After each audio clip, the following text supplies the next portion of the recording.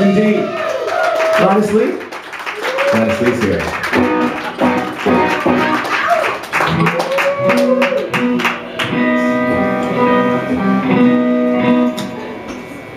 You guys want to hear a panty dropper? Yes. No?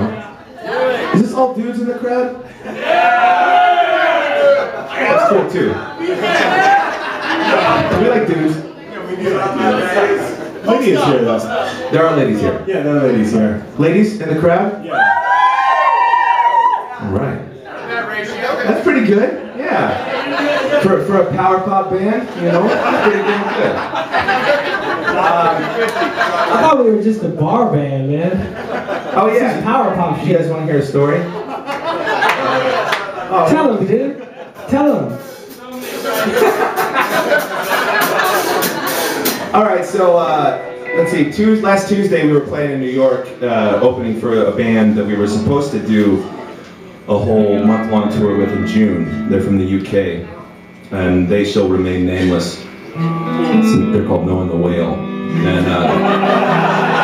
and so this was like a one-off show for us. We were opening for them at the Bowery Ballroom in New York, and they offered this tour. They really liked our record and confirmed us and everything.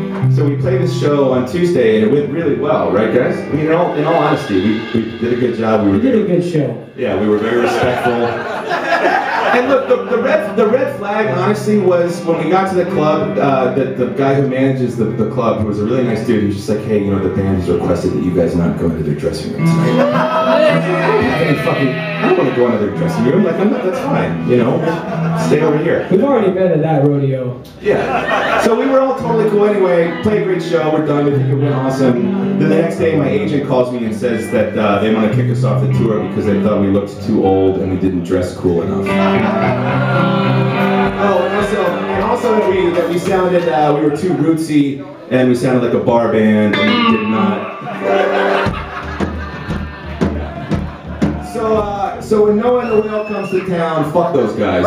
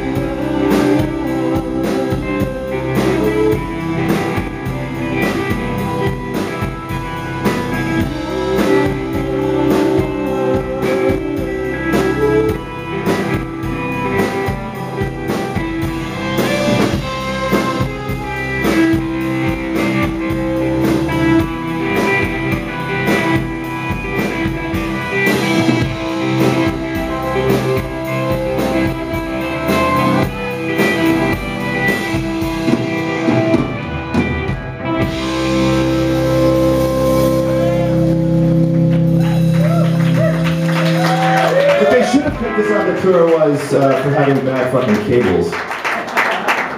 Shit just went real south. Wasn't a reason to give it.